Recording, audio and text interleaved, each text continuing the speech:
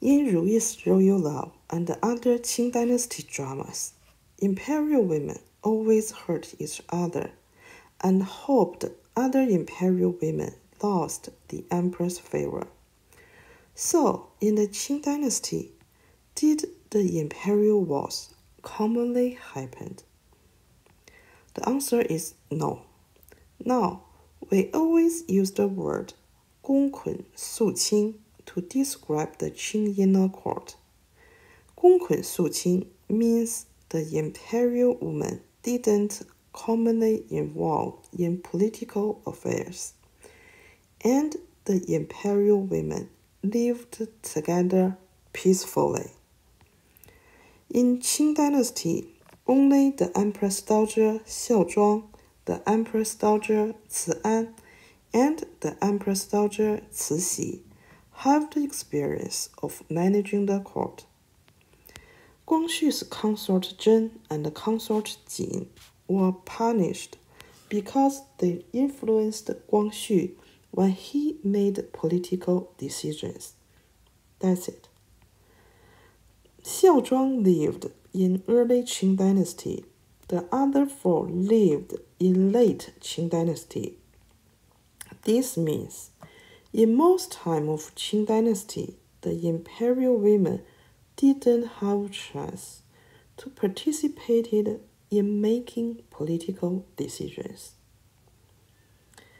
In the Han dynasty, the founding Empress Lu killed lots of Liu royal family members. Then, the Empress Dowager participating in managing the court commonly happened. In Northern Wei dynasty, several Empress Dowagers killed emperor. In Sui dynasty, the Empress Dugu helped the Emperor Wen manage the court. In the Tang dynasty, because the first several emperors deeply influenced the state affairs, in about 100 years, Tang emperors dare not to have emperors. In the Song dynasty, 9 empress dowagers have the experience of running behind the curtain. In the Ming dynasty, no empress dowager ran behind the curtain, but several empress dowagers played critical roles in making important political decisions.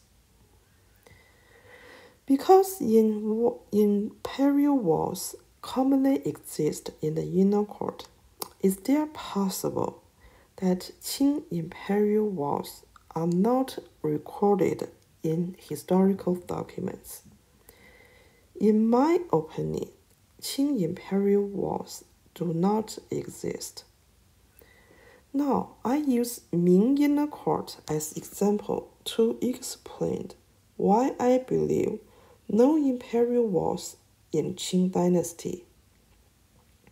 First, in ancient China, there are 2 rules called 子凭母贵 and 母凭子贵. 子凭母贵 means an imperial woman's rank in the inner court decides whether her son had the possibility to inherit the throne. This because in ancient China, the emperor's son had absolute priority in inheriting the throne. 母凭子贵 means after a prince becomes the emperor, his biological mother's status will significantly increase. So, generally, an imperial woman and her biological son have same interest and goal.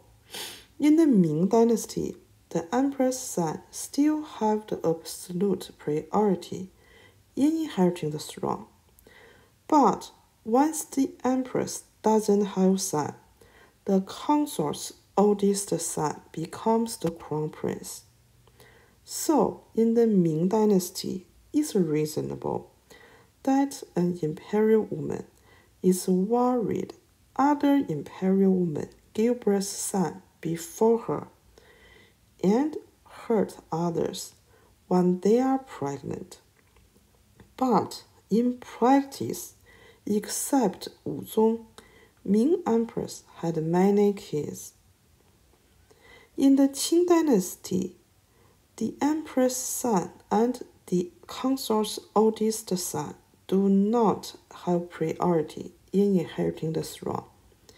The emperor can select the prince who had more capabilities as the crown prince. So, theoretically, every prince has opportunity to become the emperor. Then, why Qing imperial women had to hurt pregnant imperial women? Second, Ming emperors can promote his imperial women only according to his favor. Ming Xuanzong dethroned his first empress only because he loved the noble consort Shun more. Emperor Xiaozong loves his empress so much, so he didn't have other imperial women. Emperor Wanli loves his noble consort Zheng so much, and fight with the government officers for several years on promoting noble consort Zheng's son to the crown prince. Unfortunately, he failed. In the Qing dynasty, except Shunzhi, no emperor do something unusual for his favorite woman. Qing emperors generally promote several imperial women at the same time as a part of celebration of some big events. So, Qing imperial women promotion didn't commonly happen. In the Qing dynasty, Qianlong is the longest living emperor. During his time, imperial women's promotion only happened 11 times. Third, in the Ming dynasty, the emperor only had one empress, but no number limitation on other ranks. Ming imperial women can skip the ranks and get higher rank title. But in the Qing dynasty, there is number limitation on the high-rank imperial women, and imperial women can't skip ranks. Once the higher rank is filled, no more promotion. For example, Jia Jing's third empress is De Pin, imperial concubine De.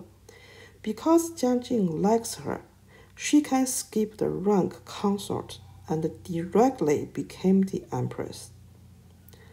In 1748, after the Empress Xiaoxian passed away, Qianlong should select a new empress. If Qianlong is a Ming emperor, he can select new empress from noble consort, and imperial concubine.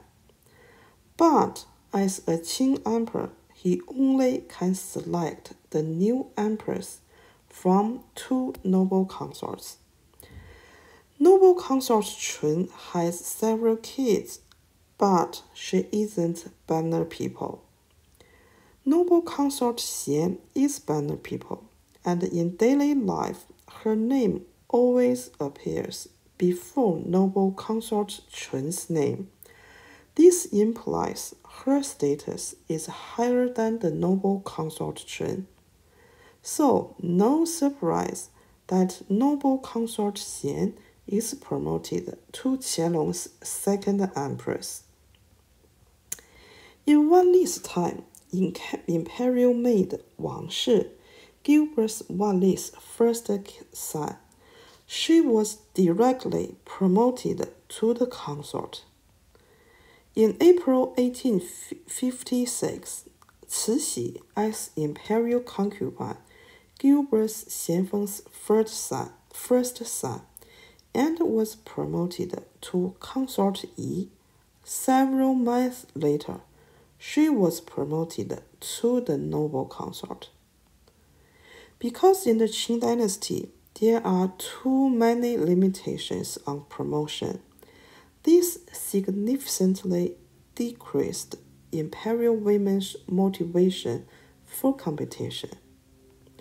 Thank you for watching this video. See you soon.